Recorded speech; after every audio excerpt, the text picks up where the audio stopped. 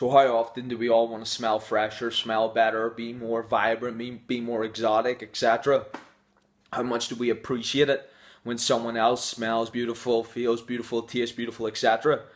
Whenever you eat poor quality foods, you live a poor quality lifestyle, you're not very energetic, you don't move much, you're not eating healthy foods, you're not going to the toilet frequently, etc.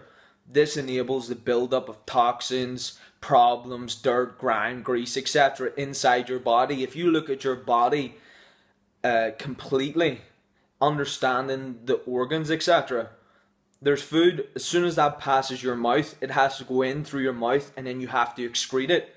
The longer that food's in your body and the lower quality it is, the more chances it has to make you smell bad, feel bad, and if you're not smelling good and you're not feeling good, you're not going to have the energy levels to go out there, push, shove, actually do workouts, do things to help push toxins out of the body.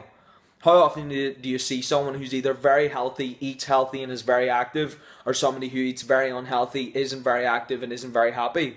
There's a reason for that. The things that you do create the results that you have.